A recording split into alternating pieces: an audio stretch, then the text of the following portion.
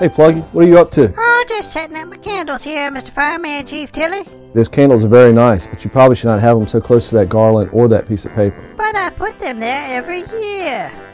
It wouldn't hurt to set them back a little bit. You should keep a candle at least a foot from anything that can burn. And you might want to invest in some new candle holders. Those look a little bit worn out. How about if I just put them in the tree?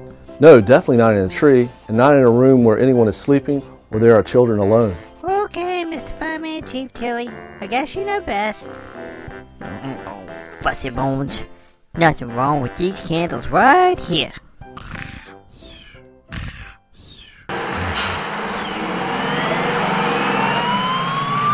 Oh, I should have listened to you, Mr. Fireman, Chief Tilley.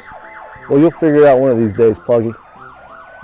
For more information about fire prevention and safety tips for the holidays, visit the fire department's page on the town's website at kdhnc.com.